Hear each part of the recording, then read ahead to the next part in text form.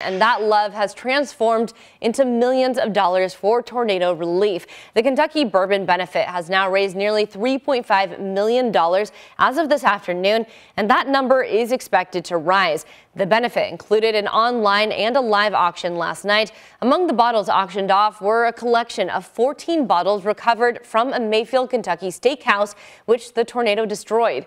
Many of the brands behind those bottles are now matching the sales prices of the bottles, with some of the money going to the restaurant's employees.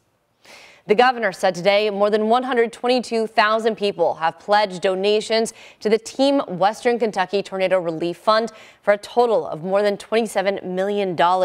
If you'd like to help people impacted by the tornadoes, text the word donate to 502-582-7290. We'll send a list directly to your phone.